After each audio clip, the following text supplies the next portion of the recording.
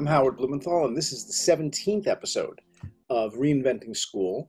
Today we have a very unique group of people and also a very unique topic, which is Cyberattack. So let's talk a little bit about what could happen, and hopefully our guest will talk me down from this extremely scary position. So let's say, for example, that there's a giant pandemic.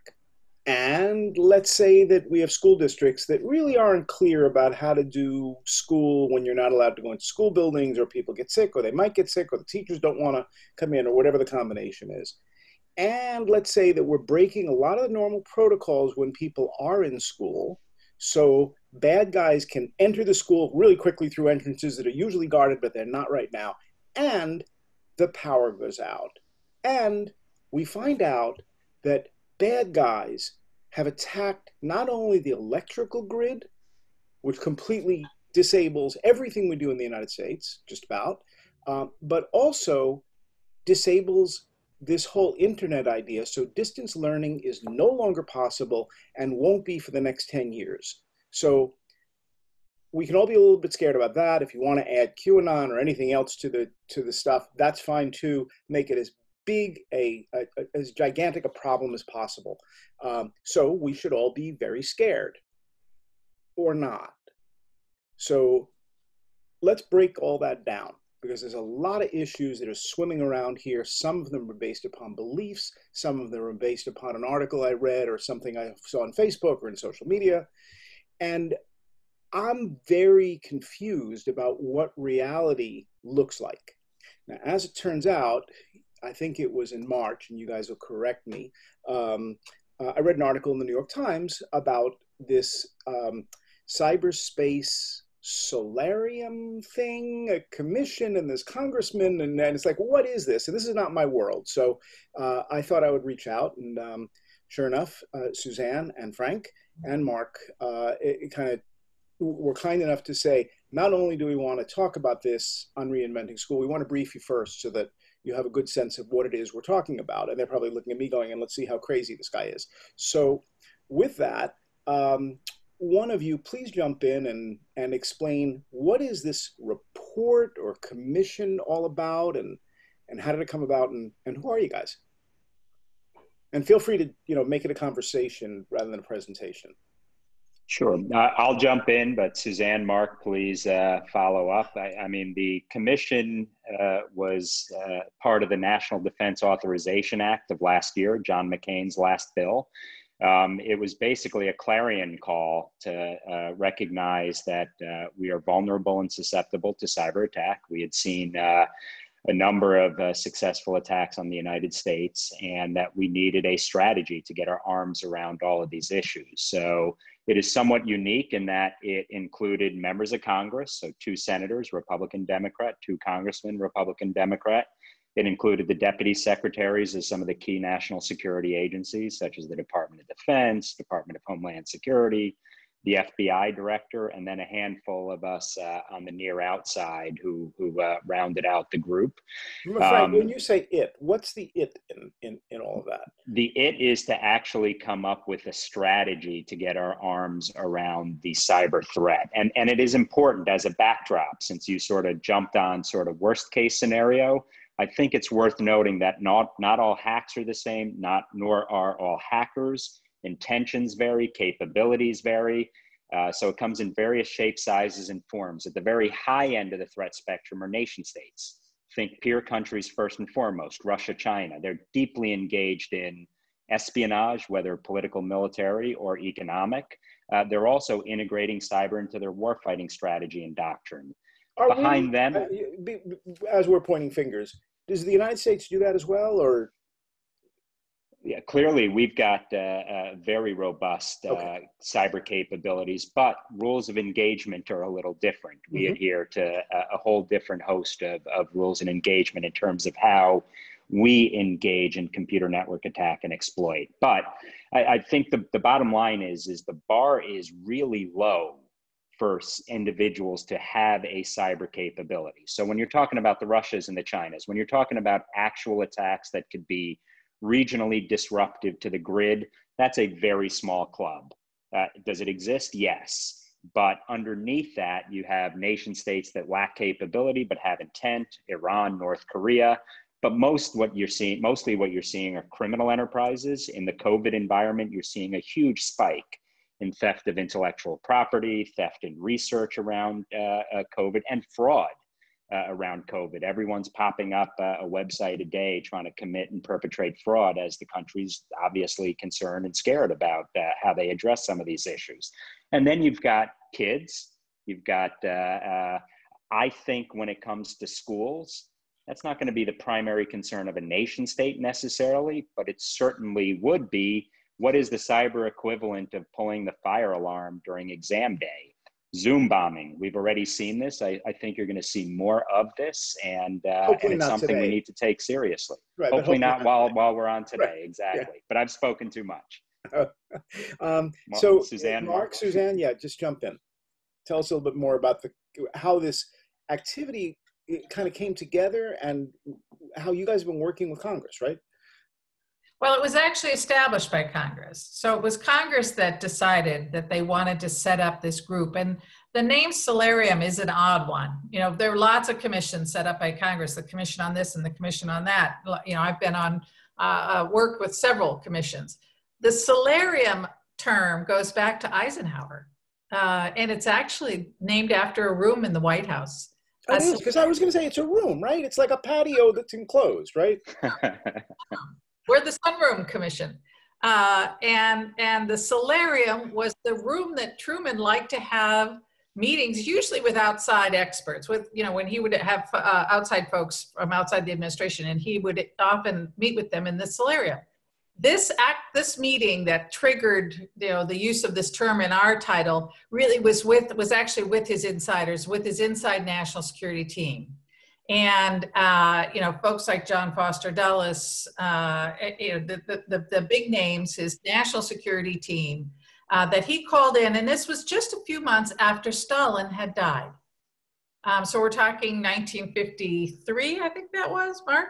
And Eisenhower recognized, all of them recognized, that they were at an inflection point. And we had an opportunity to really now think about our strategy with Russia and the Soviet Union going forward.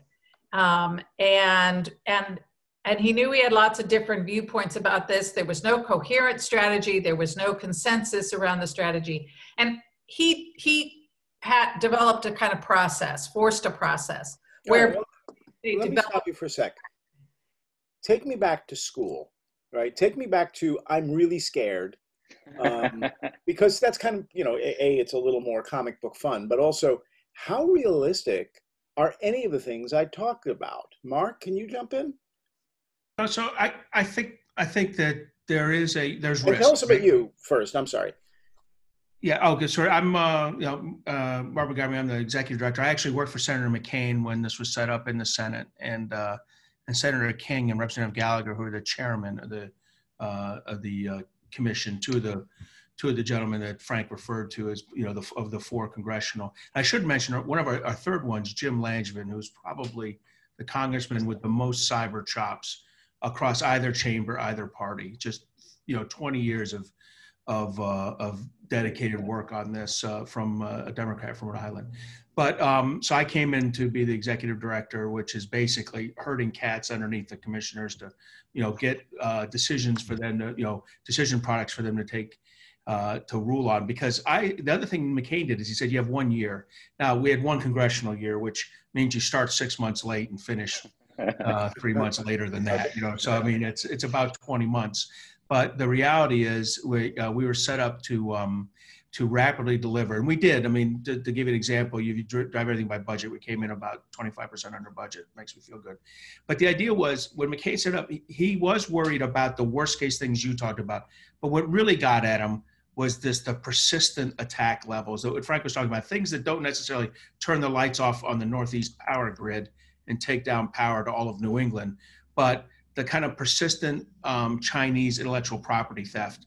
You know, we've studied it over the last 2 decades. Other commissions have studied it, and we're talking in the totality over 2 decades, trillions of dollars of unrealized GDP growth. Okay, but let me stop you for a second. But the person who's watching this is a school teacher, going, am I going to be able to teach the kids?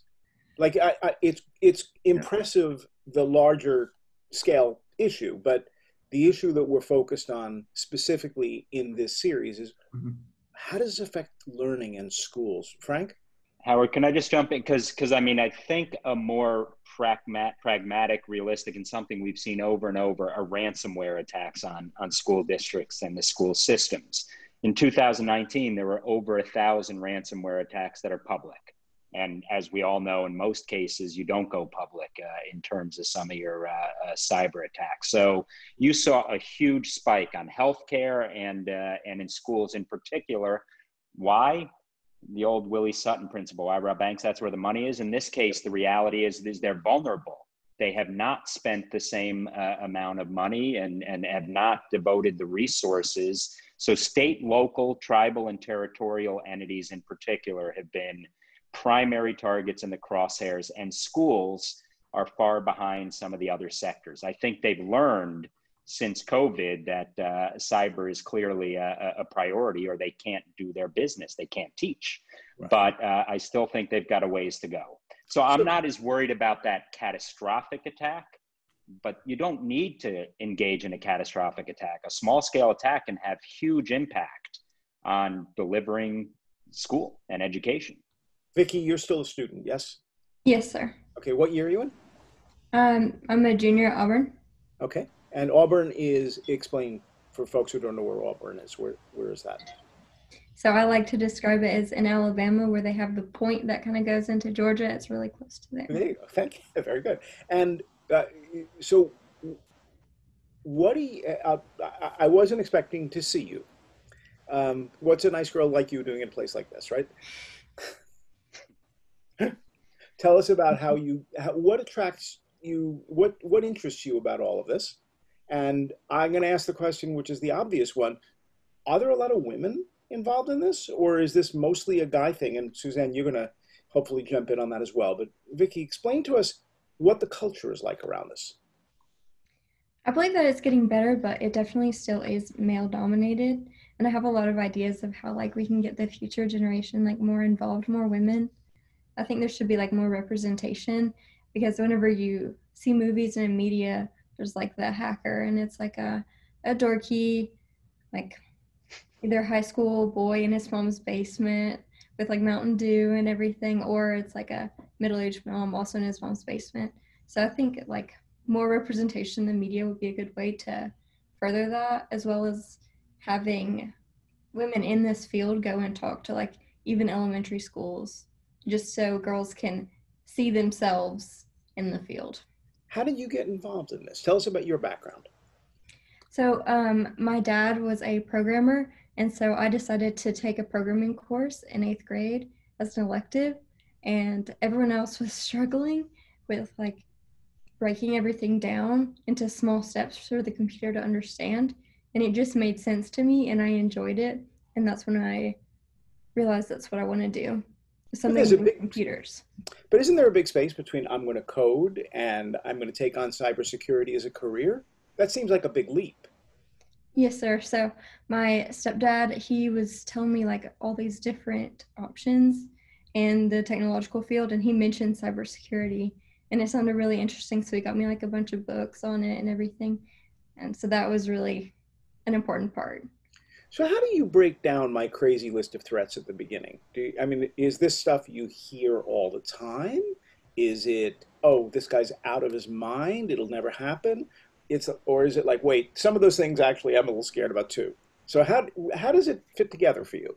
Well, at first it seems oh, that's insane, that could never happen. But then whenever you think about it, it does happen every single day. So this definitely could happen, and at some point probably will. Thank you. Charles, you are a student as well. You're a senior, if I remember, also at Auburn, right? Yes, sir. Okay. So can you break this down for me? Which of the threats that I talked about are something that if I'm running a school or I'm a student, should I actually be focused on? Are these large threats real? Are they highly unlikely? Are they very likely? What do I need to worry about? What do you worry about? And by the way, how did you get involved in doing all this? A lot of questions. I guess I'll start with how I got involved.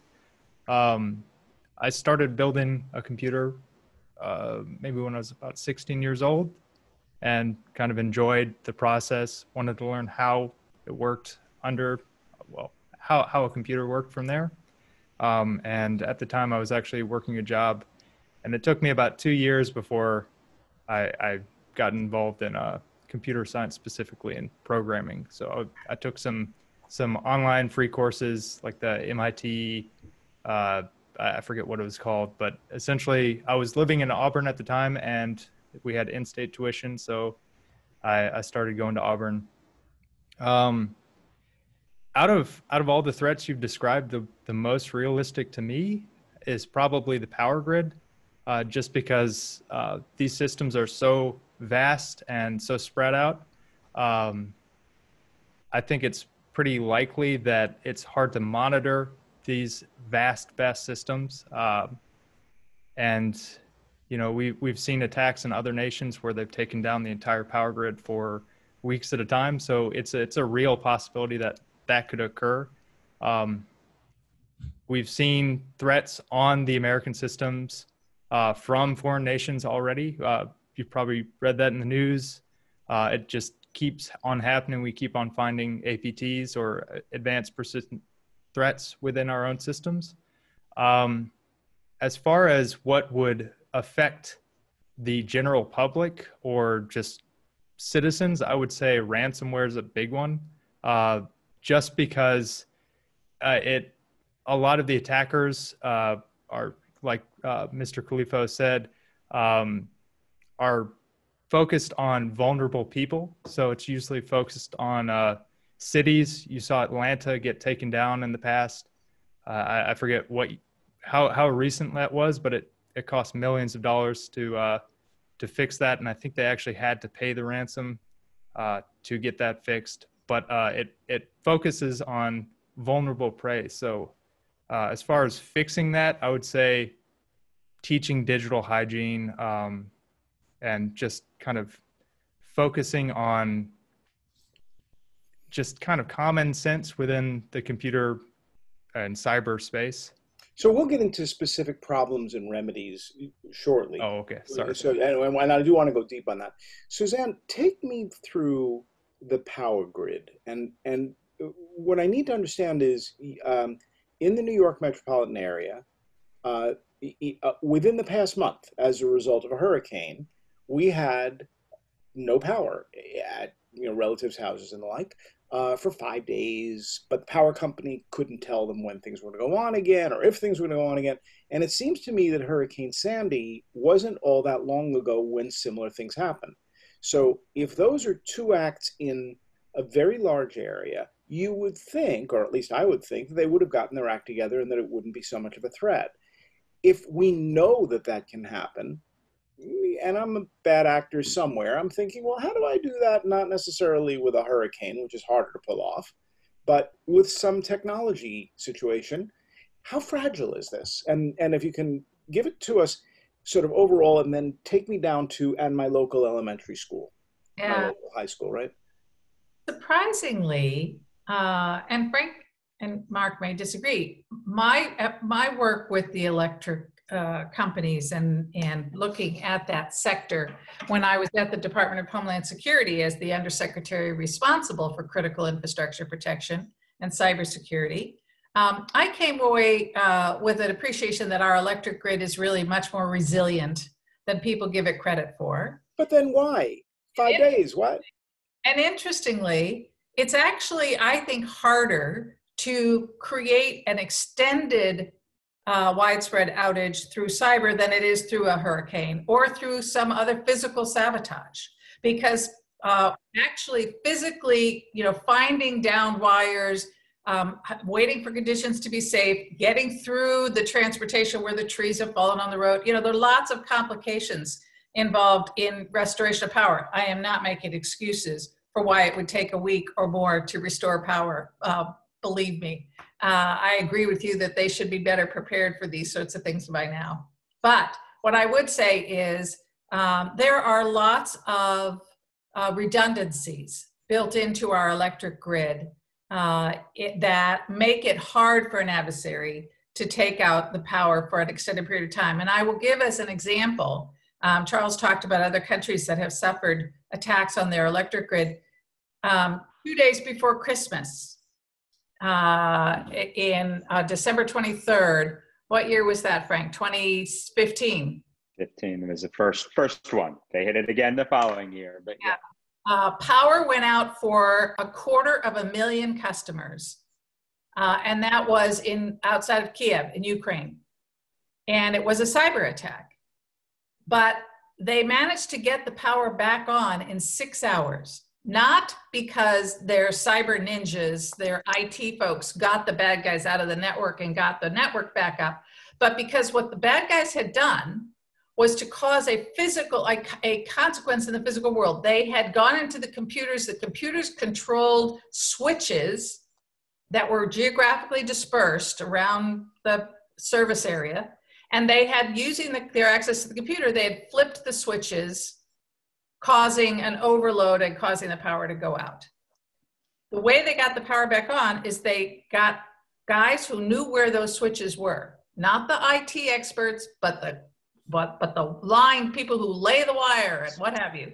And they got in trucks, they drove to where those switches were, and they manually put them back in place, and they were able to get the power back on. When we tried to construct scenarios to cause an extended power outage for a long period of time, we had to combine physical and cyber. Now, it could be done, right? An adversary takes advantage of a hurricane, for example, or combines physical attacks on those who are going to do the repairs with cyber, those kinds of things can be done, but an extended outage is really hard to do. But Howard, your point really could we lose internet connection for some extended period of time, and what should we do, and how do we have the kind of resilience and redundancy in our schools with regard to teaching and distance learning, et cetera, that we have in the electric grid? That's really the key question, right? Well, let's break that down a little bit.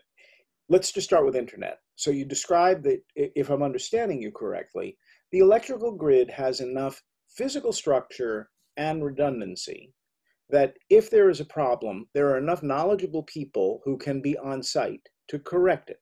So the outage may happen, it's more likely to be regional than national and all that. My impression with the internet is there is no internet. There's a lot of pieces of interconnected networks. But it seems to me that you could just sort of send some bad juice down one pipe and all of a sudden it's in a lot of pipes. Is that an utter lack of understanding of how the internet works, or?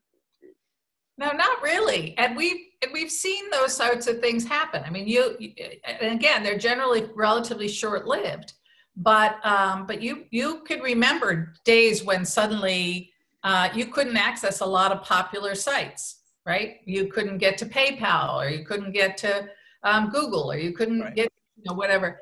And those are because occasionally, because someone has figured out how to muck up the works, if you will, using something that, for example, in one case, they used what is basically the telephone directory for the internet, a mechanism by which when you send something, then you want to go to either a website, typically it's if you want to go to a website, you enter that, schools.com. Mm-hmm.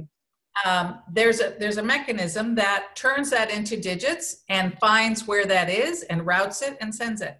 And if you mess up with the phone directory, for example, you can frustrate a lot of online activity. So but that's on the sort of internet management, data management side, right? What about the physical structure that the internet uses to move things around? So you sort of have a lot of different components in the internet, and you also have sites. So I was a senior executive at one of the larger websites at one point, and we would get attacked periodically, and we would take appropriate measures, and we'd be down sometimes, but mostly we were up. Okay. And that's going to be true of any internet enterprise, whether it's somebody's blog or it's something larger. But what about the internet itself, if I can describe it that way?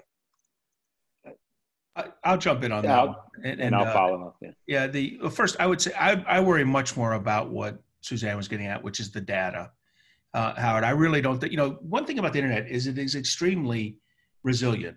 there are millions of different pipes and ways to get around information, so that your phone works. Now, if the absolute cell tower closest to your phone is physically disabled either physically or through some sort of cyber attack, then you might lose some coverage or the quality of your coverage.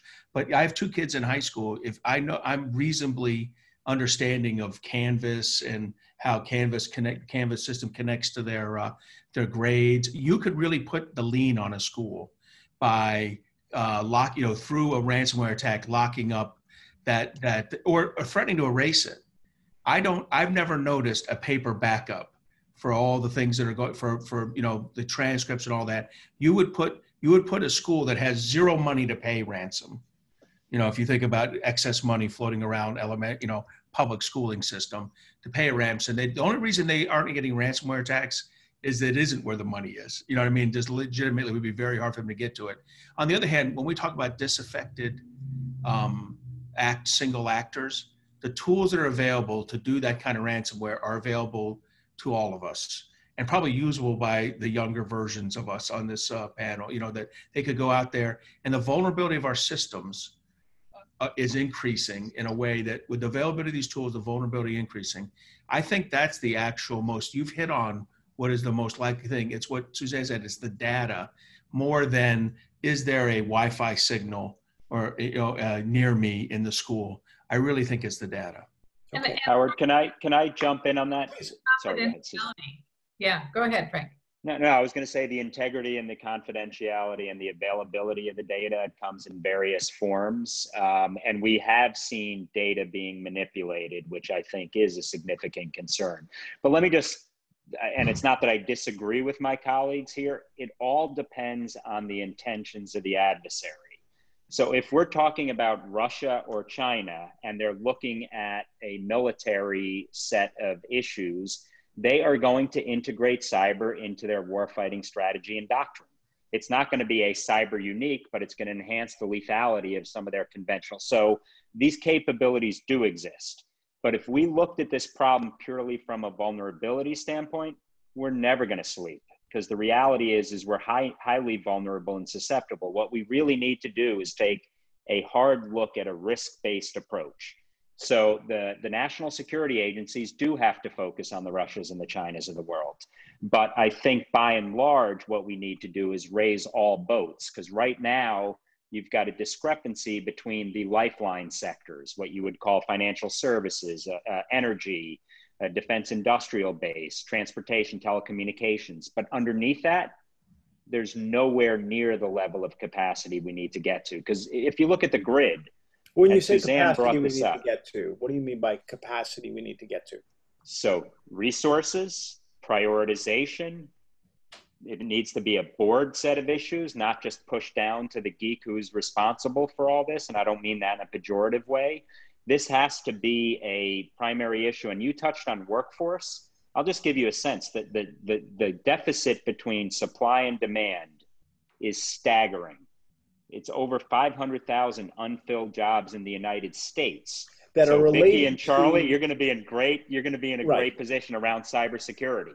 But let me also say that diversity is a huge issue. So women make up less than 25%. So Vicki was being kind. I think we need so many more women. That is a huge workforce that is not being brought into this fight.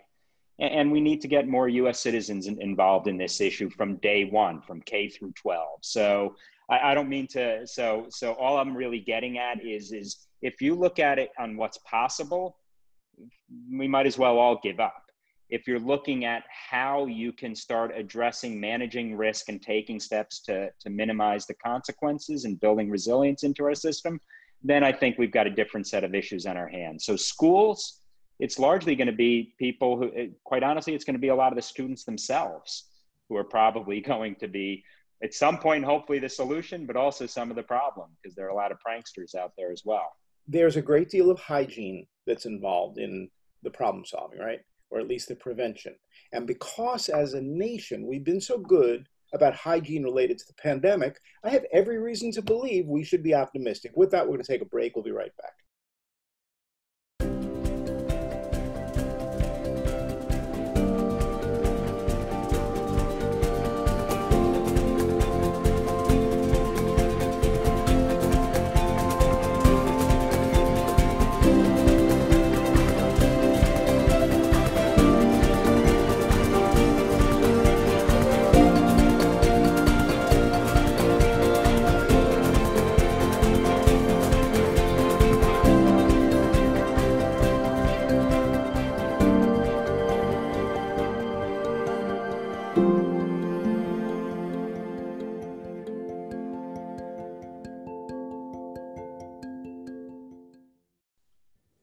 we talked about this top down.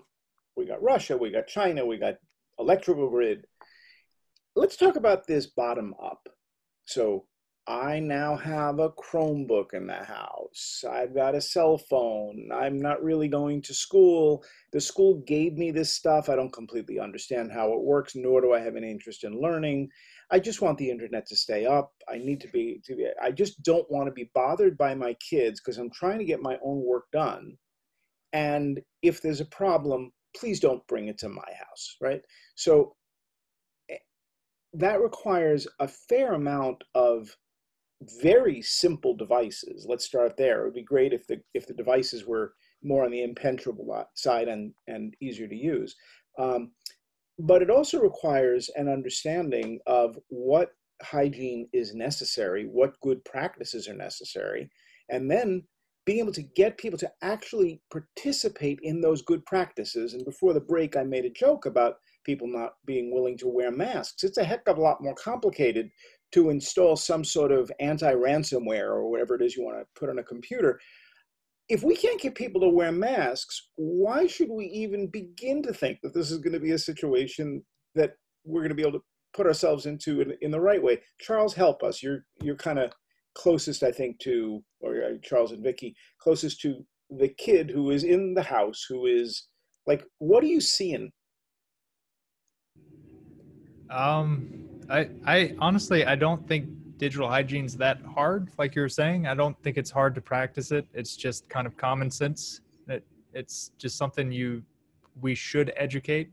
The new wave of kids in school, the K through 12, it's just, using safe passwords, not reusing passwords. And there's lots of things that make it easy that are available to everyone for free. Give us a sense, like what? Get practical for us. Password managers. So you can get a password manager like LastPass or Bitwarden, or just something that you can put on your browser as an add-on. It'll generate the passwords for you. It'll make passwords that are safe.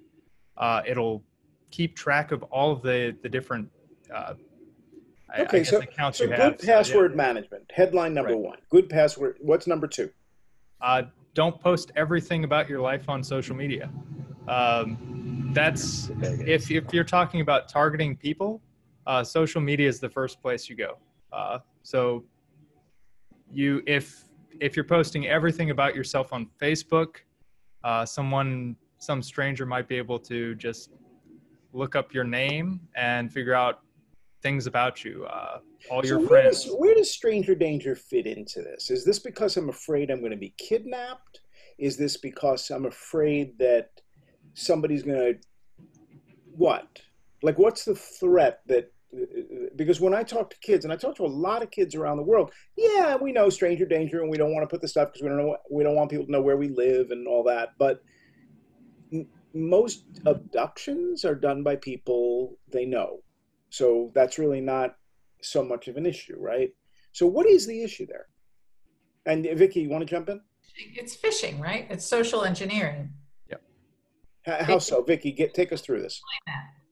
So if you put all of your information like online, or if you post everything on Facebook, like you can use that information to manipulate people into thinking that you have the authority because you know things about them. And you can also, like, if they don't have a password manager and if they're not very careful with their passwords, you can figure out their password much more easily. So if I knew your password, what damage could I do? You could do a lot of damage because tell me, I mean to you. Password, you could get into their bank account. Okay. But doesn't the bank have some sort of prevention of some sort, or my liability is limited and the bank will take the rest of the liability? Why is that a problem? Is it a problem? Suzanne, you want to jump in? Well, I think the thing that individuals, the greatest harm that comes to individuals is identity theft, which is very, very difficult to unwind. So someone not just sort of one time accessing your account, for example, but actually opening up lots of credit cards in your name, et cetera. And that is just really a nightmare. you're absolutely right, Howard, though, that because of policies that have been put in place, the consequences for individuals of these breaches, for example, the Home Depot or Equifax or any of these things, it's really been limited. And I do think that it's part of why individuals are not willing to invest a whole lot in cybersecurity and in cyber hygiene, because we have a disconnect between the people who may be in a very good position to help secure our internet at these what we call endpoints, which is human beings at their laptops and on their phones, and where the consequences of failing to do that fall. Right? Hey, Howard, Howard, can I jump in on building Charles and Vicky? They said the exact right thing. Password management, limiting your how much you show in public facing social media. The third thing I'd say is multi-factor authentication. Two-factor. Your bank asks you to do that all the time. You probably hit no later. A lot of people do that. That multi-factor authentication, when added to Charles's password protection and Vicky's don't show too much in the public, you're protected against 99.9% likelihood. The final one I'd say is phishing, and I think Charles or Vicky mentioned it earlier, that you can't just hit any link that comes in from anyone, even a link from someone you know. When you read the actual website, make sure that you're comfortable with that, because if you do those four things, you're responsible about phishing, you have multi-factor or at least two-factor authentication, you have good passwords, and you keep your public-facing data reasonably protected, you will be safe. Okay. And you really will. It would be something else. Most of the time. Can I add one? Yeah. Just a couple of things. I agree with everything that has been said here, but a couple of things to worry about when your identity is stolen. So, for example, years ago, you used to be able to, in the deep web darknet, which is sort of like the old Star Wars bar scene where you've got Han Solo and people with 11 arms and 17 eyes. That's where a lot of this data is being shared. That's real? It's actually real. Cool. So you not don't the Star Wars bar, the darknet. You don't want to hang out there. So actually, most people don't realize only about 88% of the internet is actually categorized. So Google, much of it is underneath. So it doesn't have, you can't search. It doesn't have search functions. But it used to be that credit card numbers used to go for $10 per stolen credit card number. Now, because the credit card companies are so good from an artificial intelligence and machine learning standpoint, they go for, you need thousands for pennies. So it was not a very smart business decision, but almost overnight, you saw the criminals move to healthcare fraud. And in particular, juveniles, those that aren't looking at their credit. So those healthcare records of individuals, whether you have Social Security and other sorts of issues, and I think the Social Security numbers should be dead, because that literally, we have so much dependent upon that. But if you look at how much fraud is perpetrated there, it's big money. And here's the bottom line. These kids are going to be, it's really hard to disentangle and untangle that after the fact. So your credit scores drop, your ability to get into college or get a job or go to community college, all of that is affected by this. So it is not trivial. If you take all of the steps that Mark and Charles and Vicky and Suzanne had mentioned, you are going to get to that 80% solution, which is good enough. The one thing I will note, though, is phishing expeditions, even the most sophisticated espionage campaigns aimed at the US government, are often initiated by a phishing expedition.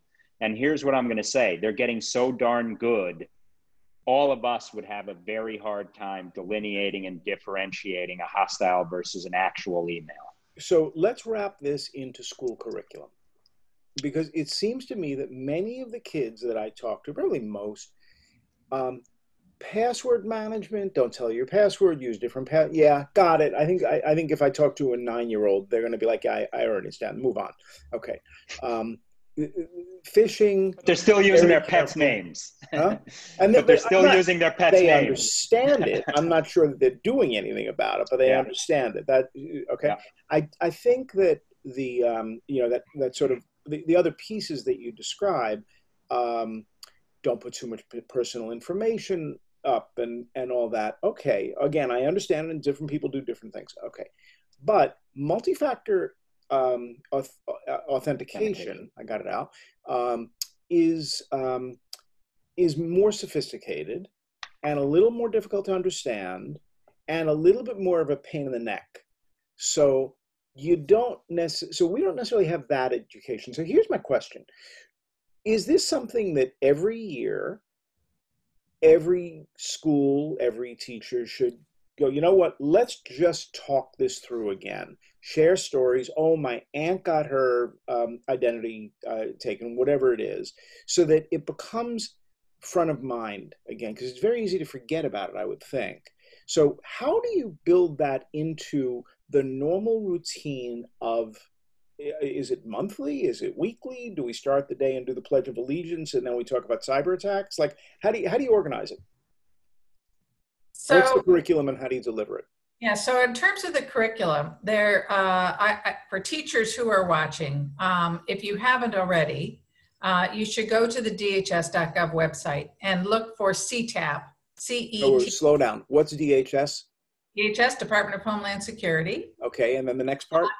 So dhs.gov, and look for, there are materials there for teachers, for K through 12 teachers who would like to get some material so that they can talk to their students and try to educate them on cybersecurity. It's called the Cyber Education and Training Assistance Program. So it's C, Cyber Education, E, Training and Assistance Program, CTAP. And they're really very good materials, as I say, for K through 12. So in terms of content, there's a lot of good stuff out there. Now let's take this a step up the ladder. So now we've got kids and students, and we also have parents that a lot of this applies to, right? But let's go one or two steps beyond that. How do you deal with this at the school level, at the school district level? And let's just keep it there for a second. So how do you just go about, what do we need to be thinking about? What are the threats? How do we make sure that we're addressing the threats? And how crazy does this get? So I think, Mark, I'll pick up and say that CTAP is the first thing, and it's actually got classes too. But here's the sad thing. We've got 20,000 high school teachers are taking it, and I thought that's a lot. Mm-hmm. Then someone brought me some mathematics and explained that was 4.7%. Yeah, exactly. And with turnover, that number's just going down. So we've Suzanne and Frank as commissioners have recommended, and we're enacting, trying to get more funding for that so that number can go up. So the first thing's that. But in addition, for now district leadership, you kind of move over now. Now it's not DHS. Department of Education really has this. And I got to be honest, the federal government's really out of its lane here. You know, we're sticking our fingers into what is intrinsically a state, local issue, but we're sticking them in there anyway. The government's doing it. The federal government's doing it. And there's something called, where DOE has began to partner with EDUCAUSE to try to help push the idea of CISOs.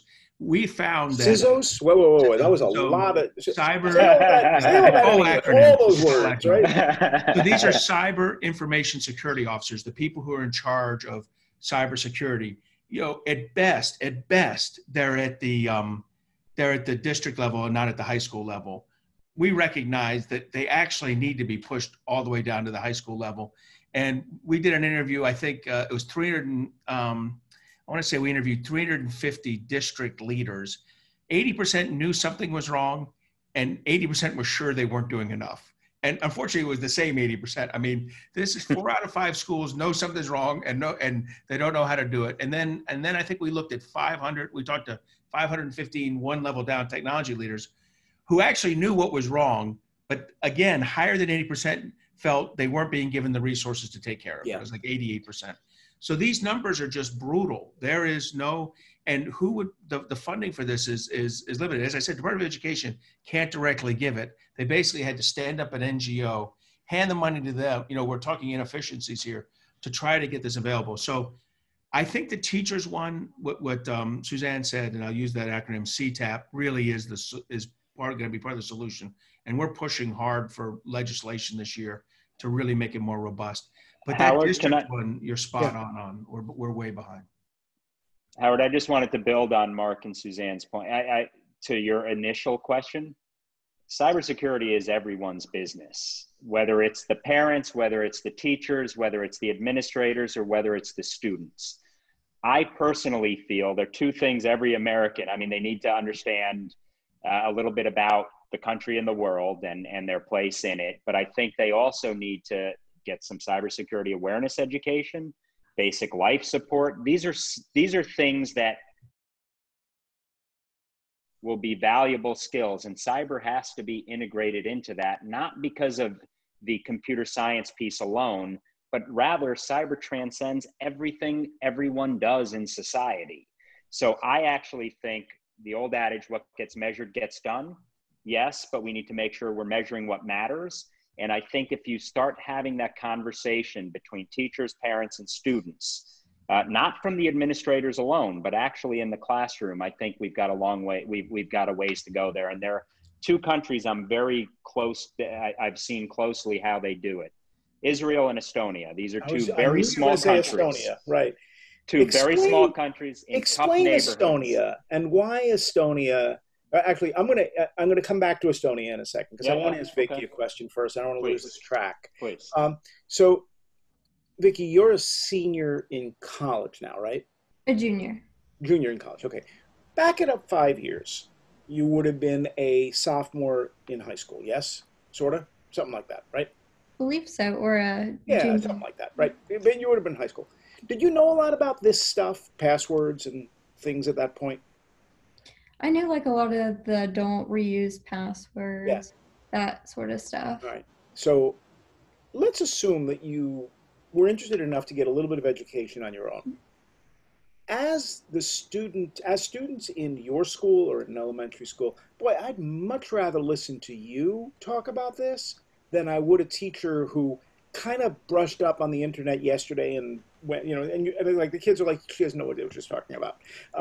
But you have credibility because you're studying it, and also because you can talk, you can relate in ways that aren't. So why aren't students teaching this to other students, so like older students to younger students? It seems to me that that would be far more effective than having a teacher who really doesn't know this stuff. Some teachers do, but is this really something we want to have the teacher learn and then pass on when there's other people in the building who are really good at it? It doesn't make any sense to me. It makes a little sense to me. Vicky, what do you think? I think that's a really good idea. We just need to get better at implementing that. And I think that the students who do know and are willing to help teach like their peers and younger students need to step up and like put some pressure on the administration to do that. And the administration needs to be willing to admit, hey. It's the administration. Walk into a classroom and say, I can do it. You don't need a whole government to do that, do you? Charles, what do you think? And did you know this stuff when you were mid-high school? Could you have taught a class? I don't think I could have taught a class, honestly. But I have been dealing with a lot of the academic teaching or that kind of being a student and trying to teach other students. I'm kind of involved in that kind of process at the university. I don't think with how things are right now, I don't think it's possible for a student to do that. I think there needs to be a little more flexibility in the academic world for students to be able to do that. There's a lot of pushback from academia, I should say. You would not be permitted to do it? It's just a little difficult. You need permission from faculty to go into their classroom. And let me ask you a different question. Do you feel now you are capable of doing it? Now? Yeah. I would say so, yeah. So Frank, how do we make this so? Or should we? No, I do think that there are a lot of initiatives, and I agree with you. You don't have to wait to get all the approval, and you just need a couple of projects that kickstart some of this at a very local level. That said, I do think we do need to scale some of these efforts, and that's why I was bringing up these two little countries that live in tough neighborhoods, Israel and Estonia. They've got some tough neighbors and have been on the pointy end and victimized from cyber attacks in the past. So if you look at how they're able to punch above their weight in these particular issues, it's largely because they're teaching these skills at the very youngest levels. So I used to bring my graduate students, I ran an MBA with a focus on cybersecurity, to do a practicum in Estonia every year. And in addition to meeting all the ministers and all the companies and all the Skypes of the world, I would spend literally half a day in a elementary school and in gymnasium, their equivalent of high school. Mm-hmm. And in kindergarten, they are quite literally the equivalent of kindergarten, learning Estonian, English, coding, and basic robotics. Once they start figuring out, kids are going into that, they would refer to it as the ICT channel and the ICT route in high school. They're trying to make it fun. Technology is what say that again. Technology. ICT means what? Say it again. Information communication technology. Right. So the European version of cyber, I guess, is sort of another way to, and once they're in high school, those that are focused in that area, they have all sorts of ways to try to incentivize and make it fun. So one teacher that I would visit each year, she would give each year that their freshman equivalent would be getting an iPad in essence. And they would start the year with their 5 classes with Fs, and they would end with an F unless they could hack the system and change the grade.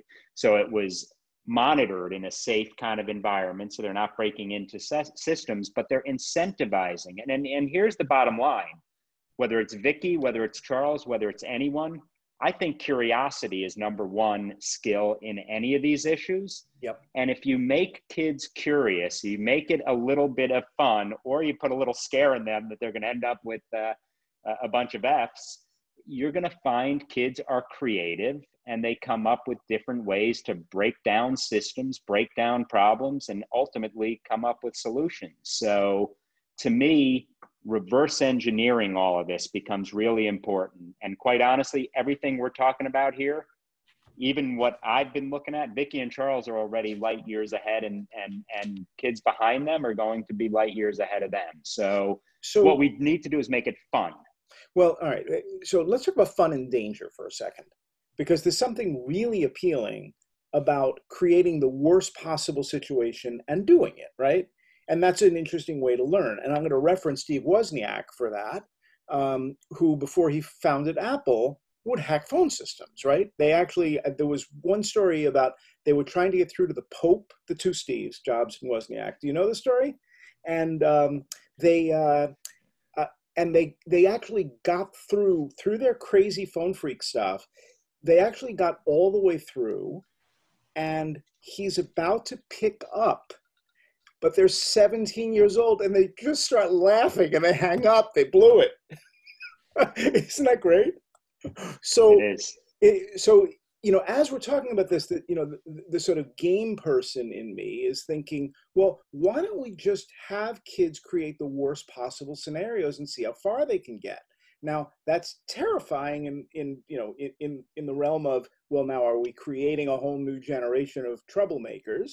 Or, as in the case of Wozniak, is it the best way to learn? And I'll give you one more small piece there. I didn't know much. I was 7th grade. I didn't know much about drugs or marijuana or heroin or any of that. And a member of the police department came by with a big blanket and showed us all these things. And then none of my friends had ever knew what a drug was. By the end of 8th grade, we had a mess on our hands. Okay, so how do you think about this? Ethics has to be part of that. I don't disagree with the premise, but you need to teach ethics early. And since I brought up Star Wars, and quite honestly, I haven't seen any of the new Star Wars. Right. We need to be on the side of the light. So there is a dark side. So ultimately, you need people who know how to break into systems to defend systems.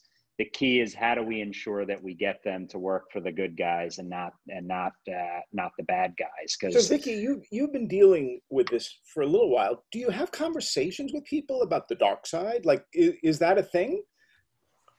It is. I don't have conversations about it enough. I think it's super fun and interesting to talk about, because in order to defend from, the dark side, you kind of have to tiptoe and sort of think like the dark side. Suzanne, you've encountered the dark side a few times, I'm guessing. Yeah, and Vicky's exactly right. In the intelligence community where I spent many years, we call it red teaming, right? You got to put yourself in your adversary's mindset and think, if I were the bad guy, where would I go? What would I do? How would I do this? How would I accomplish this? And that puts you in a much better position to defend against it. I do want to say, Howard, that one of the things I learned from being in that position of seeing and thinking about our vulnerabilities and trying to figure out how we reduce the risks is that it's not always going to be technical solutions. It's not just about the wonderful Vickies and Charleses of the world, but it's about the folks who think about how to manage risks generally. And so for the teachers out there and administrators who are not technical, who are feeling a little overwhelmed at a technical challenge that seems to require a technical solution. Let me say that when I work with CEOs and boards of companies, they aren't technical experts, but they do know about managing risks to their operations. And so do all of you, right? You are sadly trained now in how to deal with an active shooter situation.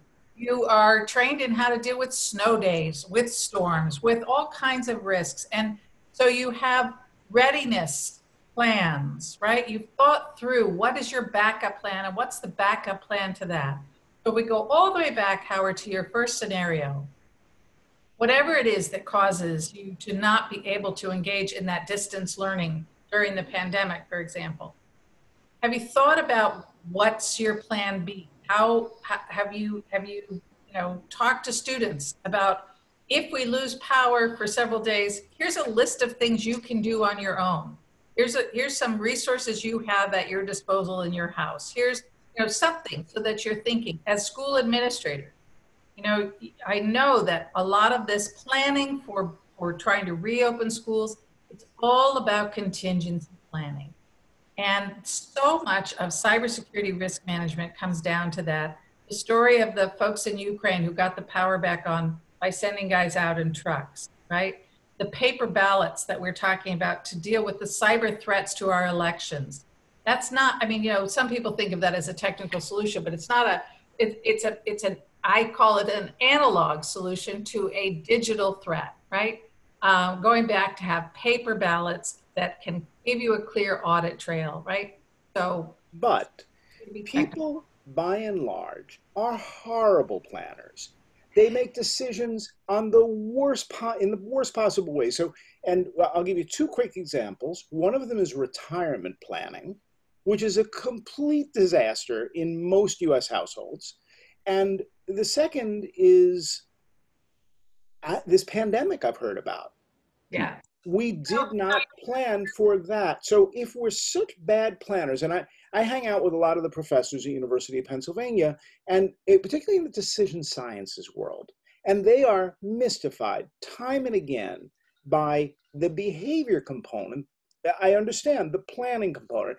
People just don't behave that way, not in large numbers. They have a terrible time thinking beyond the immediate horizon. They don't put pieces together in reasonable ways that we would associate with critical thinking, or what I would call clear thinking. And yet, that's exactly what we need them to do. So help?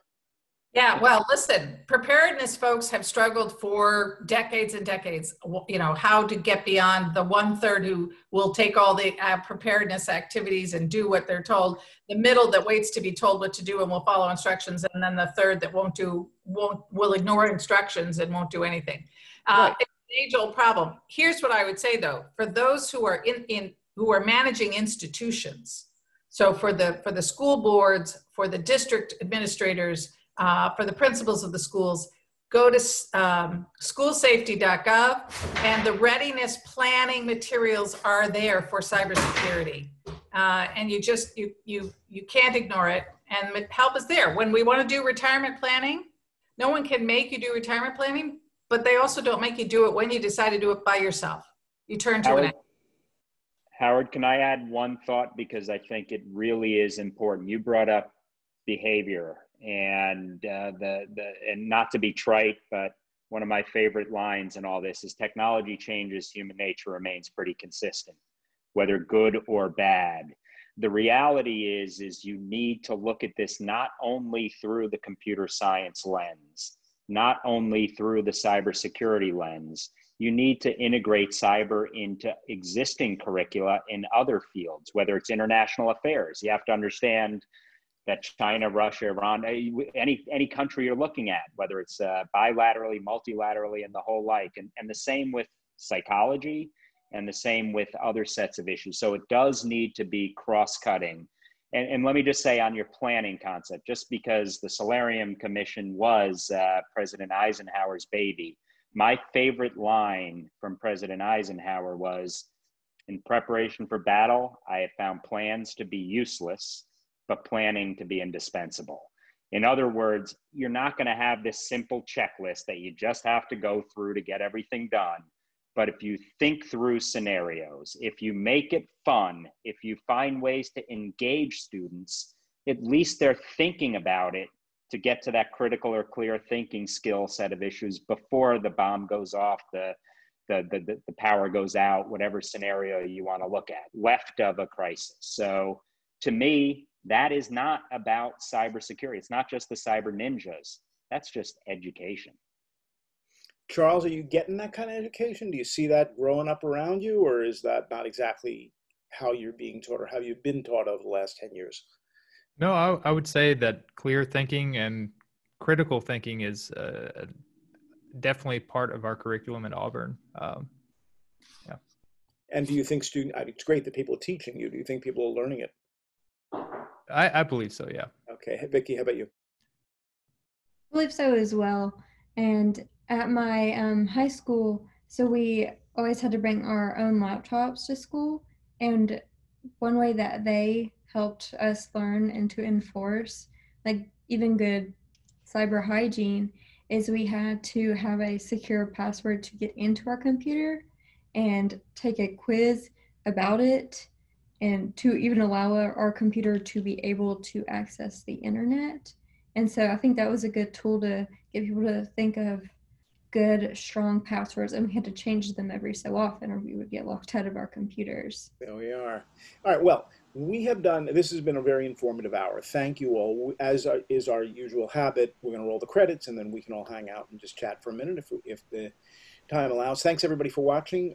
Next week we're coming back to another aspect of this, which is broadband, particularly the problem that I don't think 2 out of 3 students in the United States has reliable, fast broadband service, and I'm beginning to see research that's supporting that. So how you doing distance learning if only a third of the people can do distance learning? So I'll leave you with that for the week. We'll see you next Thursday. Thank you.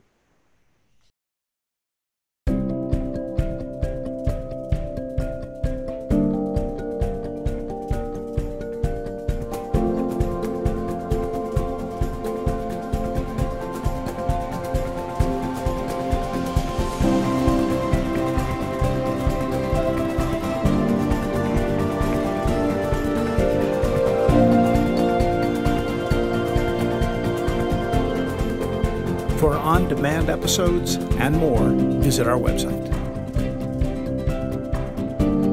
Kids on Earth contains hundreds of video interviews with students from around the world.